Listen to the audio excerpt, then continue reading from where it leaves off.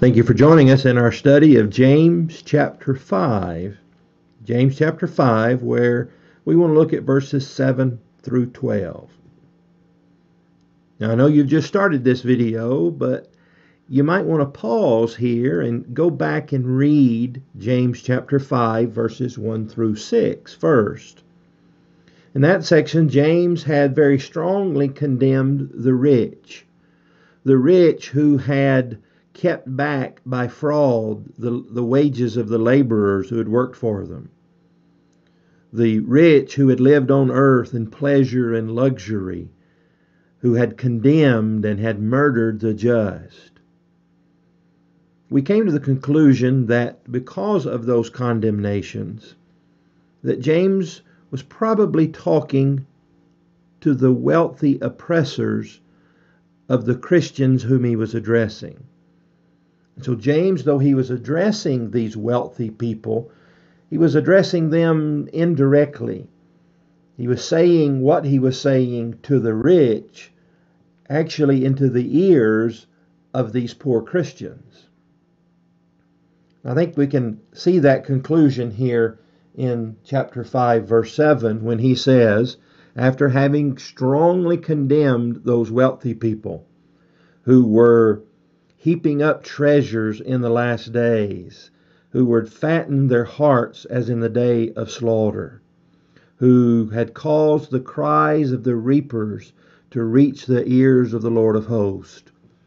And now he says to these brethren, again, he's now addressing directly these Christians who were being oppressed, and he says to them, therefore be patient. In other words, based upon what he had said earlier in condemning these rich, he's now telling these brethren who were on the receiving end of that oppression, he's telling them to be patient. Be patient because of the judgment that had been pronounced as coming upon those wealthy, wicked oppressors. And so he says, therefore be patient, brethren, until the coming of the Lord. Yes, life isn't fair now. Yes, these wealthy people have the upper hand. They're oppressing you. They're holding back your wages. They are condemning you, maybe even murdering some of you. But judgment is coming, and you wait for it. You don't seek your own revenge. Remember, the Apostle Paul said in the book of Romans that vengeance is mine, says the Lord. God will repay. God will take care of this judgment. It's our task to be patient. To illustrate this patience, he gives us a parable, if you will. The end of verse 7, see how the farmer waits for the precious fruit of the earth, waiting patiently for it until it receives the early and latter rain. The farmer doesn't put the seed in the ground and then immediately reap his harvest. He has to put the seed in the ground and wait. He waits for the rain to do its work. He waits for the sun. He waits for that seed to burst forth and then finally break through the ground, grow to maturity and produce the crop. He has to exercise patience. And that's the patience that these Christians needed to have. You know, so many times we want things and we want them now. We want judgment and justice and fairness, and we want it now. Reminds me of the silly prayer that someone prayed one time that said, Dear Lord, give me patience and give it to me now. But James was saying, we have to wait. And so you also, verse 8, just like the farmer, you also be patient. Establish your hearts, for the coming of the Lord is at hand. The coming of the Lord is certain. And so be patient and establish your hearts.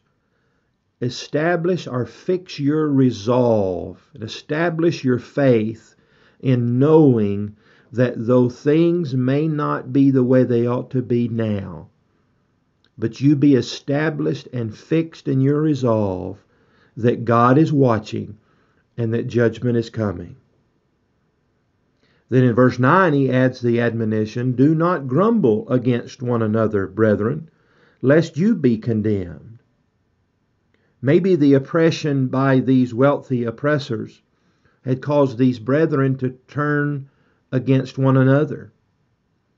Sometimes that's the way we react. We let the unfairness of this life cause us to treat others unfairly and to take it out on them. I can't get back at those wealthy oppressors because of the power and the wealth that they have.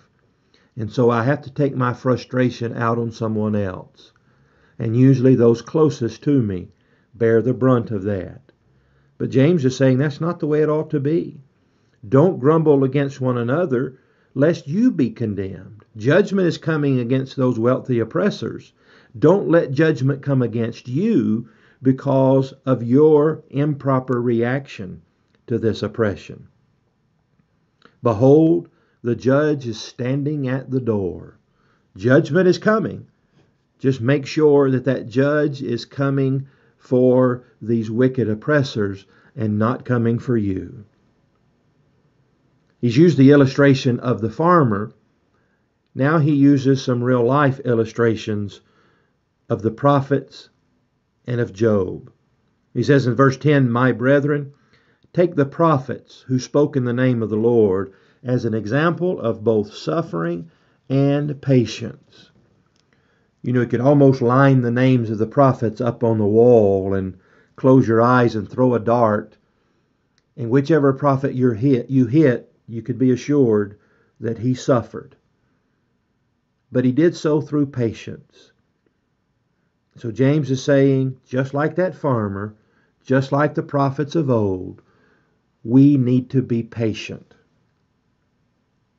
After using the generic field of prophets, he now points to a specific Old Testament character when he says in verse 11, indeed, we count them blessed who endure. You've heard of the perseverance of Job and have seen the end intended by the Lord, that the Lord is very compassionate and merciful. Learn the lesson of the farmer, learn the lesson of the prophets, and the lesson of Job. Job struggled with the inequities and unfairness of what was happening to him. He was being treated poorly when he didn't deserve it, and he saw the wicked around him prospering. But he persevered, and he saw the end intended by the Lord, and he saw that the Lord is compassionate and merciful. James is reminding us to not let the unfairness of this life cause us to grumble against one another, cause us to be condemned. But he encourages us to wait for the Lord. And we will see that he's very compassionate and merciful.